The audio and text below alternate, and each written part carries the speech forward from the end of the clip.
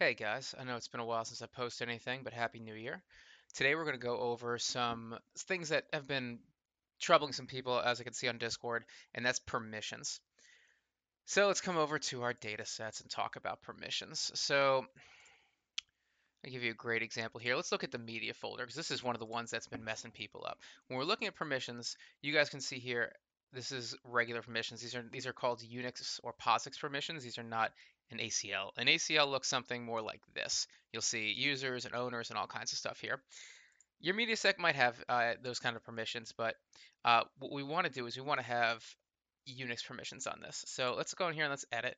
If you have the UNIX permissions editor, this is what it looks like. So you'll see there's read, write, and execute. This is usually called R, this is called W, this is called X.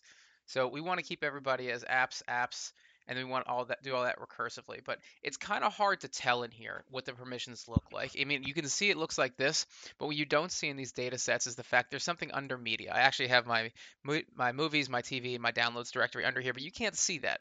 So when we talk about permissions, the best place to look at permissions is actually in the shell. So let's go there. Let's blow this up. Okay, so first thing we're gonna do is do a sudo su. Okay, and now we see this little hashtag here. It means I'm under root user. The dollar sign means I'm regular user. This means admin user. So let's start by ls-ls where we are. We're in home/TrueNAS. That's not where we want to be. So we want to change directories to mount. And now let's look at all this. Okay, let's go into tank. Okay, now here's my media folder. You see all these letters? I'm going to teach you guys what these letters mean. So this first D here means directory. I'm going to use this media here. This means directory. It means this is not a file, this is a folder. These first three, RWX, read, write, execute, just like I said before, this is the owner. So in this case, the owner is the one on the left, apps. Apps is my owner. So this is two columns here, apps and root and root. This is my owner.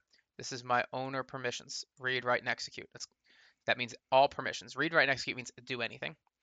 This is the group RWX. Yes, it says RWX, RWX, RWX. That's all three. So owner, group. In this case, my group is apps. And this last RWX, this means other. This is kind of like a shorthand for anybody. Other means anybody. So not only does my owner apps have full permissions, RWX is full permissions, my group apps has read, write, execute, full permissions, and then anyone has RWX full permissions. Now, I do that for one reason only, because sometimes I run into permissions issues. And the issue is, even though the app's user and group has permissions, sometimes for whatever reason, I still have issues where stuff says I can't be written to. So I just open, this is called wide open. So whenever you see all these letters, this is wide open. This is full permissions for everybody. See these dashes here? This means no permissions. This is like a 0. So in this case, let's look at my configs file. My configs file is locked in there as root and root.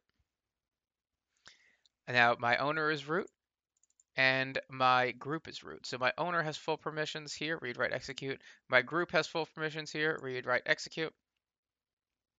And then everybody else has no permissions, which means if you're not root or root, you can't do anything to this configs directory. So that's really challenging. So let's look at my media. Okay. Sorry. Don't do that. Now you see how I put the slash here as an excellent example? This is looking in the actual media directory, not the media under tank, but media itself. So now I have to change this, mount tank media. That's the media directory we're just looking at. There we go. So now you'll see what's going on in here. I have a backups folder, that's apps. Now let's look at this interesting permissions. So the owner apps has full permissions, but the group apps only has read and execute, no writes, and everybody else only has read and execute, but no write permission, which means they can read these files, but they can't change them, they can't save them, they can't modify them. So that's interesting on my backups directory. Downloads, it's wide open. All these are here. Movies is wide open, and then TV is wide open, all with apps, and that's the way it's supposed to be. Okay, so well, that's supposed to be. There's an option here. You don't have to have the everyone open. So I usually use wide open to permissions because again, I get less problems, but really we don't need everyone to have full permissions. We only need the user and group. So what if I wanted to change the user and group? So let's talk about some commands. So this is going to be, what is it, chown. This is how you change the ownership of the user. So if I was to do a chown, let's say I want to chown we're going to change TV. We're going to mess with some stuff. Actually, no, let's do backups because backups doesn't really connect to anything right now. We're going to change the owner from apps to root for backups. There we go. Notice how now this went from apps to root. Before it was apps, now it's root. I changed the owner of the backups directory. Now, backups might have more stuff in it. Now, remember backups, see how it says there's a D here? This is directory. So there's a lot of things under backups. So let's go in here and let's look what's under backups. Nothing. Okay. In the event there was something under here, uh, and I wanted to do a chown back to apps for backups, and I had more than one directory underneath this, I would want to do a -r.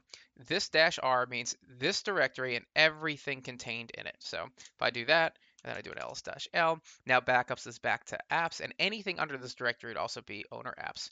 And we can do the same thing with group, change grp. We're going to change root, change group root of backups, and I want everything under it, like that. There we go. Now notice my group has changed. Let's change it back.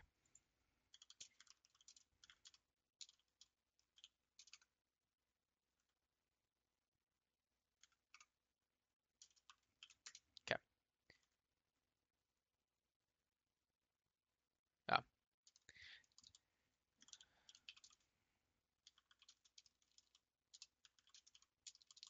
be cool if I could spell.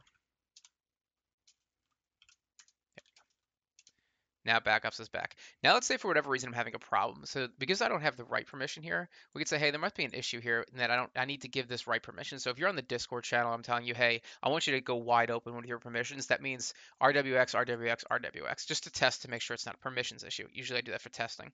So if we're gonna do something like that, we're gonna do what's called a chown. This is chown.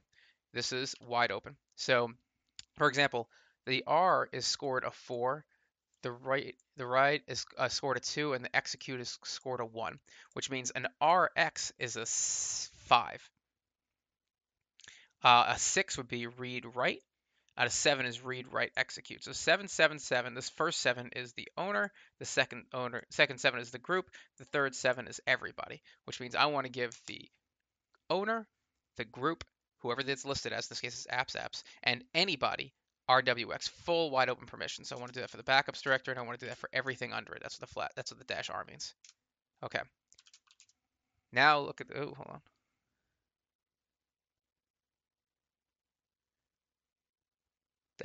Oops. I did the wrong command. The chown ownership is root. So I gave the wrong command. So I told it to change the owner of that to 777. I didn't mean to do that. We want to do chmod. That's the correct command. Chmod for apps for 777 backups -r.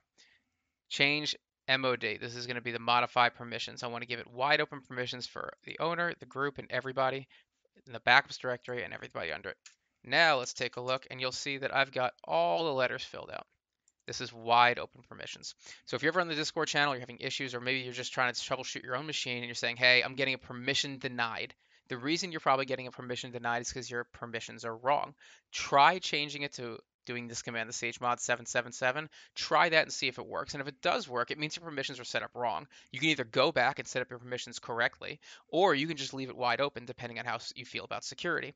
I will tell you that a lot of people do not like the 777 because it's not a best practice. The best practice is called principle of least privilege, which means you only give the bare minimum permissions that data set or that user, for example, will need. 777 is like free for all. So if you've got yourself locked down, you don't have any VPN, no one's got can VPN in, you're protected behind your router, you got firewalls up, yada yada yada, your security's good, you can 777 all day because no one's getting in your network. But in the event that you're a little more security conscious, you might say, hey, I did a 777 and it started working, which means my permissions are wrong. Go back and recreate your data set and see if putting different permissions on it is what the problem is. So I'm going to put all these in the description of the video, the chown, the chmod, and chgroup, just so you guys can see the commands and how they work. We can kind of get used to doing this. Let's see if there's anything in here. that I can play with. There's nothing. All these folders are empty, so I can't show you what the -r flag does, but just trust me when I tell you that -r will make everything under it change. If you use the -r flag, I recommend you go into the subdirectory and just make sure that it took for all the subdirectories. That's how you know you're doing it right.